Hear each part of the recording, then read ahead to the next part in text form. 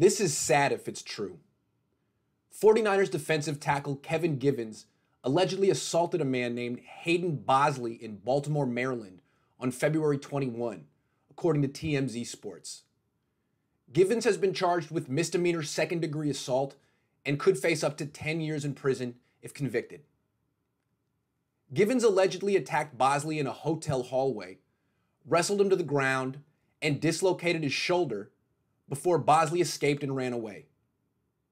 The 49ers have not yet commented on Givens' assault charge. But they may have seen this news coming. 3 days ago, on March 23rd, the 49ers signed veteran backup nose tackle Zach Kerr, a move which seemed strange at the time because Givens is the 49ers backup nose tackle and a good one. He showed promise last season, and he just turned 24 a few weeks ago.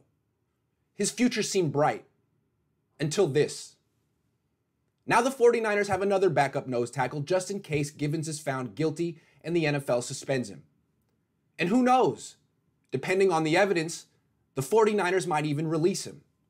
What a shame that would be. Givens was an undrafted free agent in 2019 who played his college football at Penn State. He spent most of his rookie season on the 49ers practice squad, but made the team in 2020 after a terrific training camp during which he outshined former first-round pick Solomon Thomas every day.